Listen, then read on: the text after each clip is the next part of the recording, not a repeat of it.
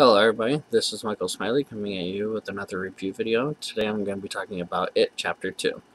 Now I'm going to be reading first what I wrote on my social media as a review about it, and then we'll get into discussing a little bit more about it. I wrote, Review time, It Chapter 2. Now, I want to just mention that that this was a worthy sequel, and it was a solid movie overall. I, in my honest opinion, did not think that it was as good as the first one, which, that is true. I didn't think that it was nowhere near as good as the first one. Some scenes were completely and utterly unnecessary. So, not to give anything away about the movie or anything, but the opening scene, for example, I think was completely and utterly unacceptable and unnecessary, and actually, there were three scenes where I almost walked out of the theater because it was so ridiculous. So anyway, continuing. Some scenes were completely and utterly unnecessary and did not do anything to improve the movie or the story, and in fact, there were a couple scenes that I actually felt like walking out on. That being said, the movie as a whole was a pretty good sequel, and I do recommend it. It had plenty of jump scares, and it brought the story full circle. It was made with quality, and that's something that's very rare, even by today's standards. Because I really do think that even though this one was nowhere near as good as the first one, I do think that they made it with, that it was made with quality. Or that it's a quality movie. You know what I mean. Above all else, the highlight of the movie was Pennywise and the actor Bill Skarsgård that plays for that character. He puts many veteran actors to shame, that's the honest truth, and really captures the essence and the vibes and the atmosphere of the story and the style of the movie. He was phenomenal, and his performance alone is worth the price of the ticket. Stephen King making a Stanley type of cameo was great to see as well. There were so many Easter eggs paying homage to all of the different past Stephen King movies. If I had to rate this movie on a scale of 0 to 10, I'd rate it a solid 7. So, firstly, I want to talk about the scenes that brought this movie down, because I feel like it would have been an excellent movie, if not even better than the first, if they didn't add unnecessary scenes like the opening scene, for example. There was absolutely no reason whatsoever to... Okay, so I understand that sometimes the filmmakers put in a tragedy that happens, and then people that are responsible, I can't talk tonight for some reason, that are responsible for those tragedies end up paying the price for it. So the scene opens up with the beating of a gay couple, and one of them ends up getting killed by Pennywise. The perpetrators that beat these men brutally in the beginning have no consequences whatsoever. It is very trashy, very poorly put together, had literally zero to do with the story, and it was completely, what's the word I want to think of here? It was completely,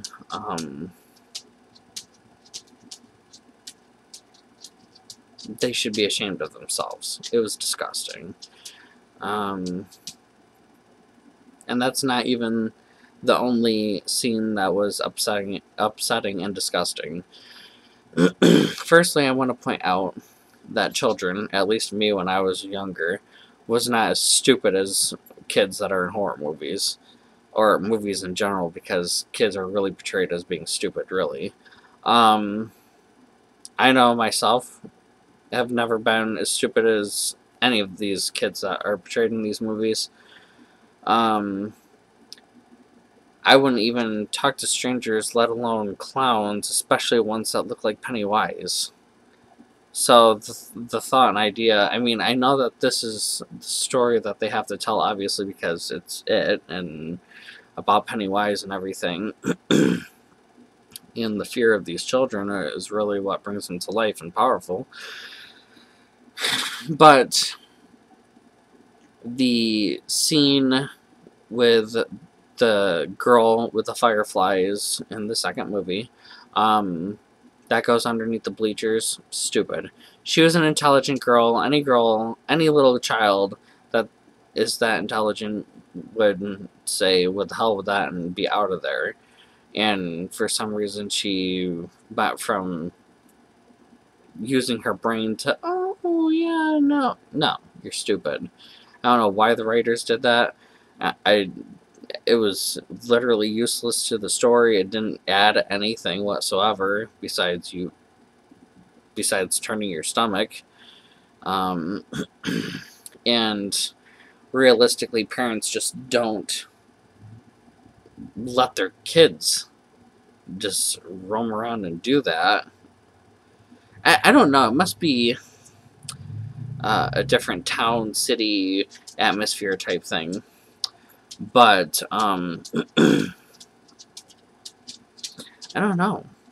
We just weren't that stupid as kids, and our parents really aren't. I just don't get it. I don't get what the writers had in mind, really. Especially since so many people went missing. Hello? Like, in the first movie, so many kids and so many people went missing before Pennywise was actually taken down by this group of kids. And then, just because, 20 years go by does not mean that people should feel safe enough to let their kids go under bleachers and roam around wherever, and not even asking where the little girl is going and just paying attention to a stupid football game. I don't know. It doesn't make any sense to me. Really stupid. And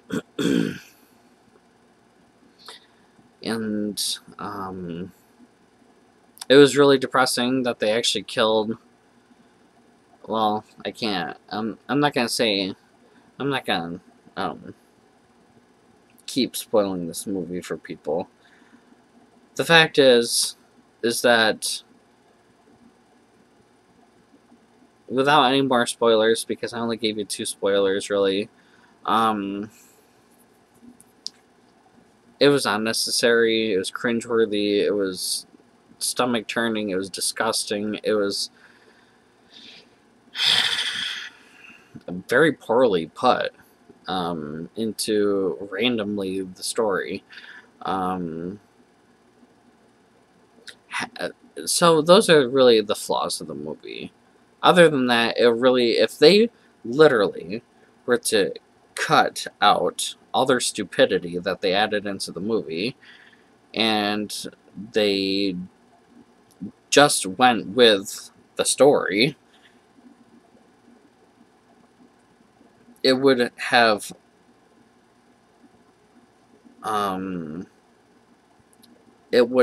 leveled up and lifted the story to being almost as good as the first one.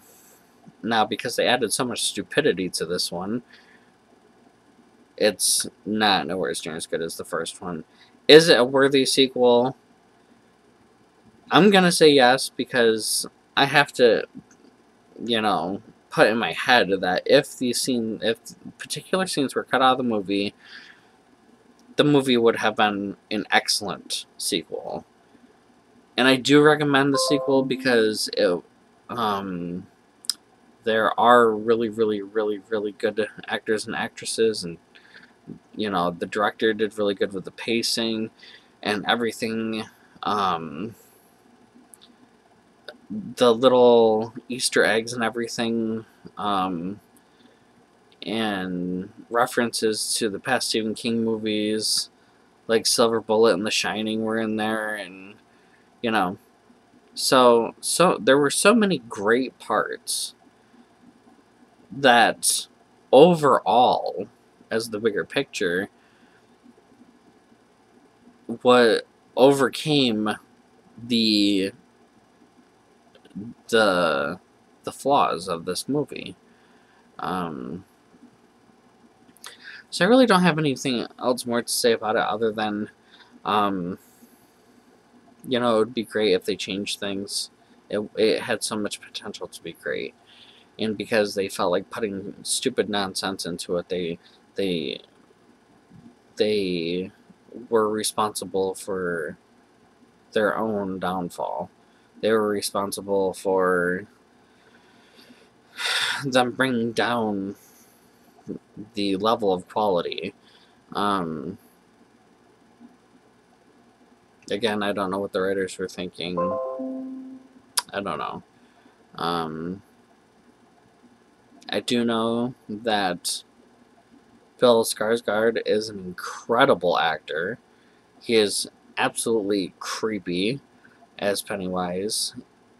And it is so crazy because, like, if you watch him in interviews and stuff like that, he's a really nice guy, and just completely, like, it's really insane with the transformation that he goes through, and he really just gets it, literally, no pun intended. Like, his performance is just undescribable. Like, the first It was so amazing and so great, and really, and it's not even that it set the bar. I mean, they did set the bar pretty high with the first one because they did make it so well, but that's no excuse for the way that they made the second one and handled it. I do like the character development between the adults and the way that things turned out.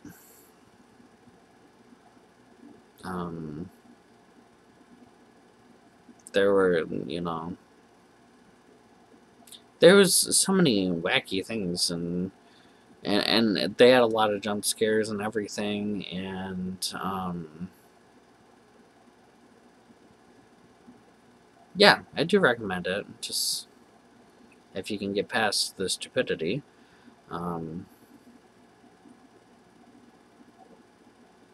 I'll be buying it when it comes out on 4K.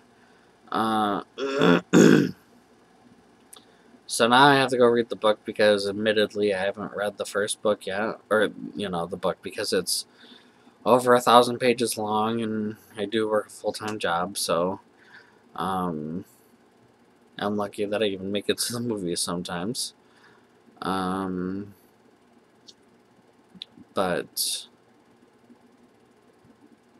I don't know, I'm just not a clown fan, but I love scary movies, so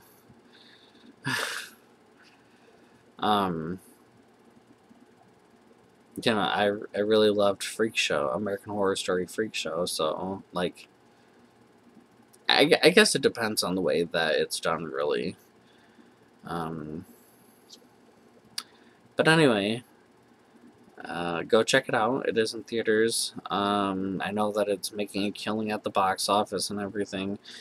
Is it deserved? I mean, I don't think that it should have been a box office failure, but I don't think that it should be, like, just outright beating the competition like it is, because if it was the first one, like the first one did, the first one was excellent, so of course it beat out the competition, but I just can't believe that the other movies aren't really putting out much of a competition to a movie that's realistically not up to par of the first one. But it's here nor there. It's, of course, based on personal taste and everything. Of course, people will see things differently and have their own perspective and view about it. But that's just what I took away from it. I think that was a 70% job done. Well, 7 out of 10 stars, or on a scale of 1 to 10, it's 7. I probably won't ever change that.